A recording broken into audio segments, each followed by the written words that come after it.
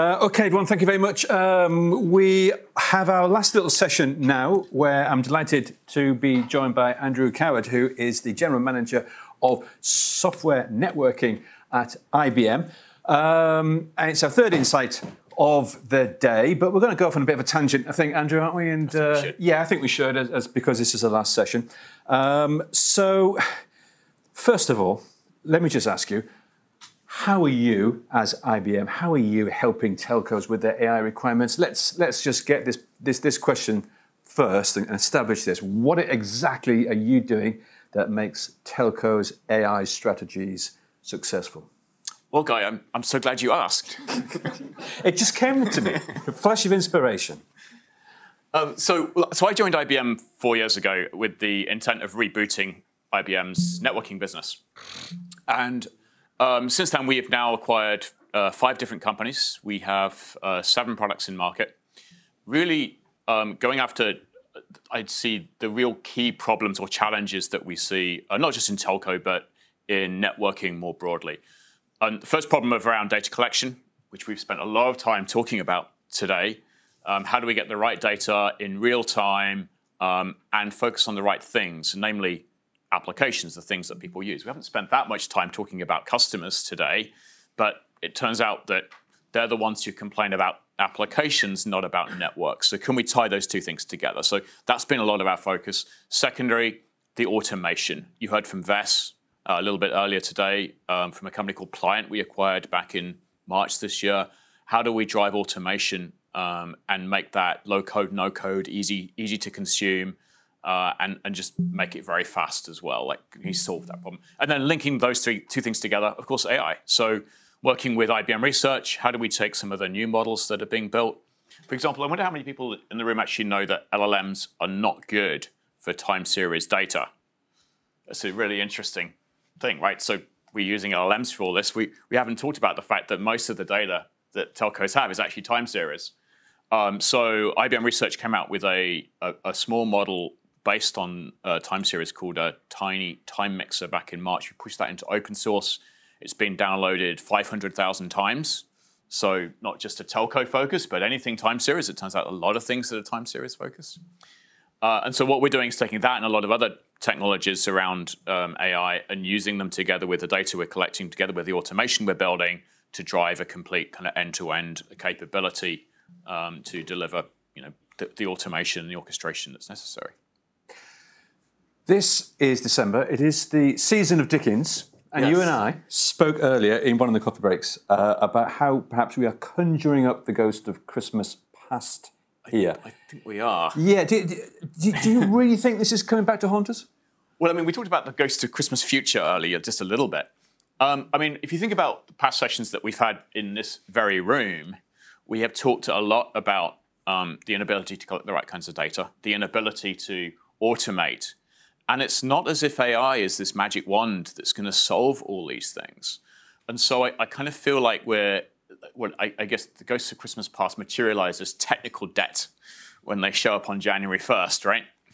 And that technical debt is that we still need to make sure that we have built the right collection mechanisms. And some telcos have done much better than others on this.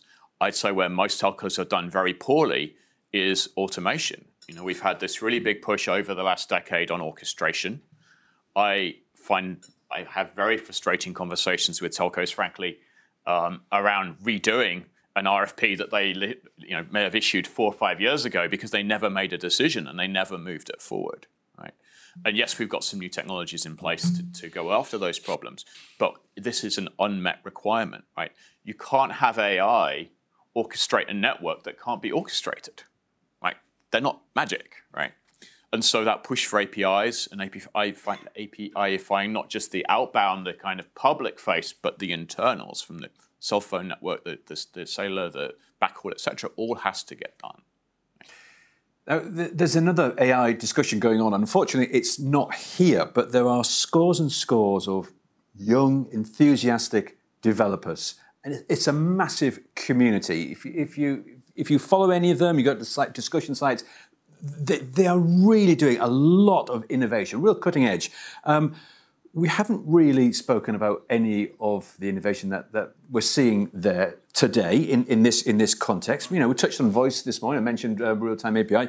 We could have talked about Bolt.new and browser-based apps and browser-based software that's going to sort of kill off apps. And you talk about no-code, low-code. There's an awful lot going on. So why aren't we talking about this? Why aren't we bringing these into telecoms? No, I think that's very interesting. We mentioned the word revolution a couple of times, and I remember that the Gil Scott-Heron song, "The Revolution Will Not Be Televised." And I kind of feel like we're not seeing, because we're coming from top down in telco, we're trying to figure out what the strategy is for AI and pushing that down. We're not understanding what's actually happening at the coal face or the code face, if you like. And so much revolution is taking place with how developers within our organizations are actually wanting to code, what tools they're finding, what things they're doing.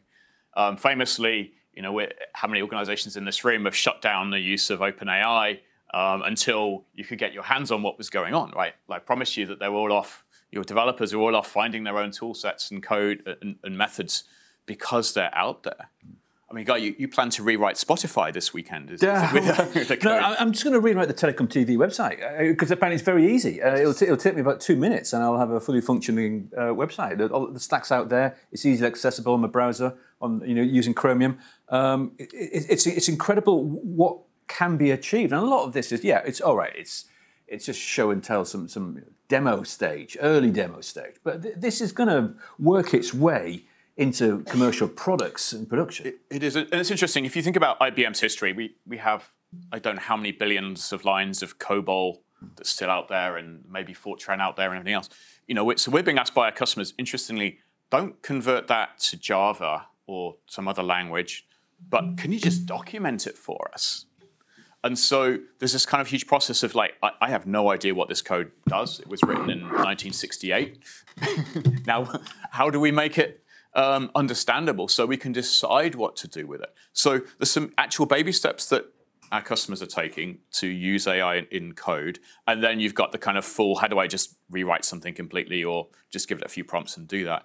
One of the interesting things we've been doing with the Pliant technology we acquired is actually with low code, no code, kind of very quickly cycling through how do you tell it to just write something for you? Like, write me an API that takes a firewall rule and publishes it to 5 different types of firewalls I have in my network.